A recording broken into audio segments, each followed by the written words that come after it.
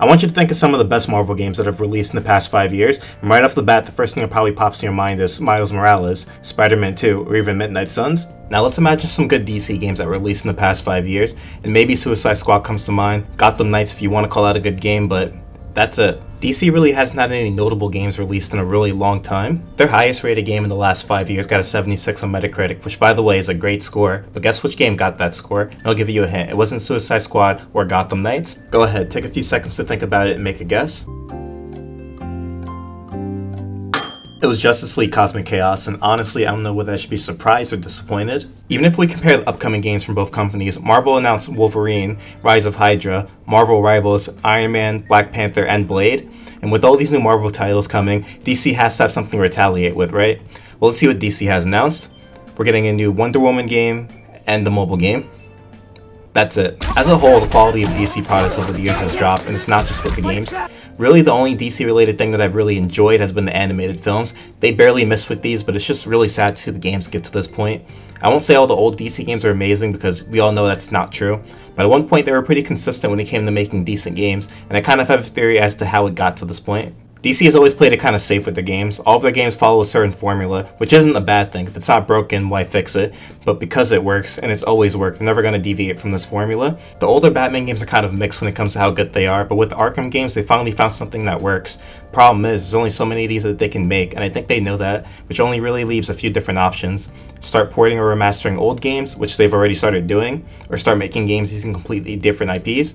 As much as me and I think every DC fan would love that they branched away from Batman and made a game using different characters, I can honestly understand why they don't. Outside of characters from the Justice League, there aren't really any other DC characters that has the same popularity as Batman, and DC just isn't going to spend money to make a game on characters that aren't popular, which only leaves the Justice League, and of the main 7 members, I could really only see Warner Bros. And Rocksteady making a good game for 3 of them. I actually don't think a good Green Lantern game would be too difficult to make, and I know Rise of the Manhunter is considered to be a bad game, but it is a movie tie-in, and most of these just aren't good. I'm not sure exactly what made Rise of the Manhunters bad, but from the little piece of gameplay I've seen, it doesn't look too bad, and I think if they try something similar but with a better studio, it'd work out really well. Flash, on the other hand, I really can't think of how a Flash game would work. I sat and thought about it for a while, and I really can't think of a single thing that they can do. I remember a while ago when somebody made one of those Unreal Engine videos with the Flash, and a lot of people were saying, well, why doesn't DC just do something like that? And while the concept is cool, what else would there be? The biggest challenge will be trying to figure out how to incorporate speed in actual gameplay that's fun, and that's not something that's just outside of Warner Bros. Or Rocksteady's scope. I think any studio that tries to make a Flash game is going to have a lot of work cut out for them. There's been a few attempts at making a good Superman game, and all of them were terrible. It's hard to make a good Superman game because he's Superman. He's arguably one of DC's most overpowered superheroes, and trying to balance that out in a video game is hard. They almost kind of got it right in Superman Returns for the Xbox 360, where instead of Superman having a health bar, the city does, but even then, that game wasn't even that great.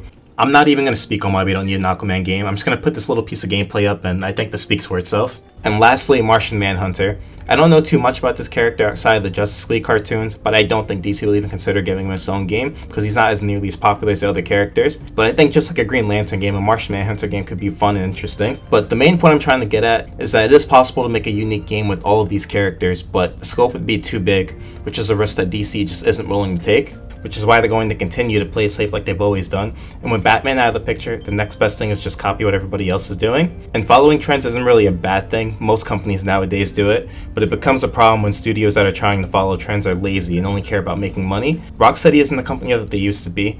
Most of the original devs from Rocksteady left in the middle of development for Suicide Squad, and they didn't give a reason why they left, but I feel like the state of the game has something to do with it.